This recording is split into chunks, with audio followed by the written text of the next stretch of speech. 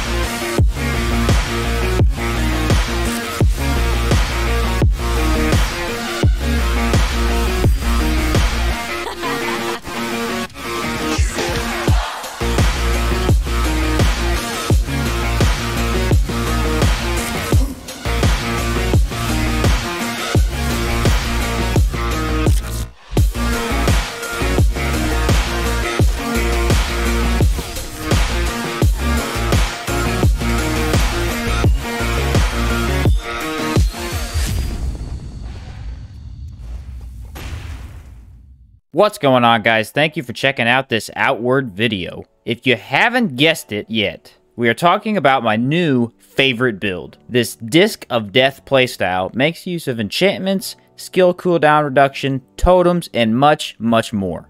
You get to absolutely trash enemies with a chakram and axe that deal some serious damage. Let's check out how to put it all together. Step 1 is going to be taking the Soraborian's faction quest. This is the storyline over in Harmattan, and will result in the following rewards once completed. Logistics Expert, which offers plus 10% cooldown reduction, plus 5% movement speed, plus 5 pouch capacity. Sar Chakram, which has the highest physical damage of any chakram currently in the game. We will also need to grab the Frozen Chakram and the Sunfall Axe. The Frozen Chakram is sold from the Soraborian Caravaner for 2,000 silver. Very expensive purchase, but it is ridiculously good. The Sunfall Axe can be acquired from the Stone Titan Caves in the Abyssar Desert. Just read all the runestones there and it will appear at the very bottom of the cave. As far as armor goes, we will be wearing a full set of antique plate armor. This is crafted with the blacksmith in Harmattan, as long as you can provide him with some silver and 3 shield golem scraps. These scraps are dropped from the larger golems that use magic.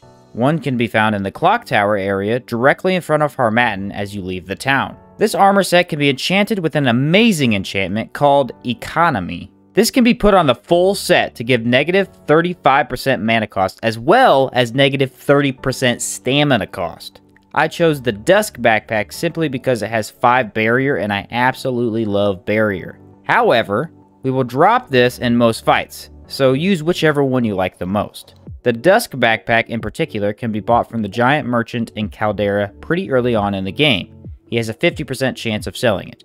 As far as skill trees go, we will be grabbing the Warrior Monk, Philosopher, and Primal Ritualist. Both the first two can be found in Monsoon, and the Primal Ritualist can be found in Caldera. When taking a look at the Warrior Monk, you should grab every skill except Perfect Strike and Counter Strike. We want Master of Motion for more defense, and Flash Onslaught for backup damage. When taking a look at the Philosopher skill tree, we will be grabbing everything except Ice Sigil. The Fire Affinity is much better for us and gives us even more defense against fire. When taking a look at the Primal Ritualist skill tree, we will be grabbing every skill except Reverberation. That skill will not be as useful with this build, and Nurturing Echo lets us regen mana, health, and stamina quickly without using potions. We will also want to head over to Harmattan and buy the tier 1 skills in the Hex skill tree. The Jinx and Torment skill in particular will be very useful for us. As a friendly reminder, each tree has tier 1 skills you absolutely need, so don't forget to grab them in order to round out this build completely. I also recommend you take at least 3 points of mana so that you will have enough to use Chakrams. You could grab 4 or 5 and still be fine, but the more you take, the less health you have. Just be aware of this. The skills you want in your hotbar are Brace, Jinx, Torment, all 3 Chakram skills and the 2 totem placement skills. You could switch out the totem placement skills, but I like having them readily available so I can pop them down when needed. Now there is a lot to this build, so first I'm going to go over what all we have and how it works with each other. The Frozen Chakram inflicts elemental vulnerability, meaning we do more damage to enemies inflicted with this.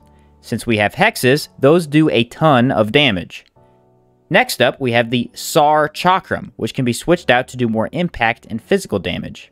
This lets you decide which is better for different enemies, since some have weaknesses to elemental damage, while others are more weak to physical damage. The Sunfall Axe inflicts burning and does fire damage. This is crucial for harder enemies because we have fire affinity and our armor has a fire damage bonus. All in all, we get a 50% fire damage bonus to our fire attacks.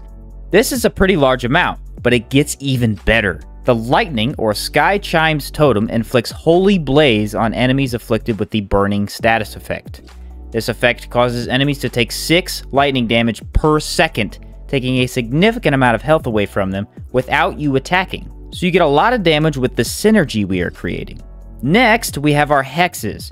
You can inflict a hex of each element, meaning you get more damage from that fire bonus here as well. Not only that, but the Antique Plate Armor offers a 20% damage bonus to ethereal damage, which is one of the more common hexes. The totems themselves also inflict a hex on enemies who are within their range. This allows you to activate the hexes without applying any yourself. The hexes can do a lot of damage if activated, and then you can use the Chakram to finish everything off. Here is a list of the total stats we actually have once inside totems, and with all boons active. This includes elemental boons as well as discipline.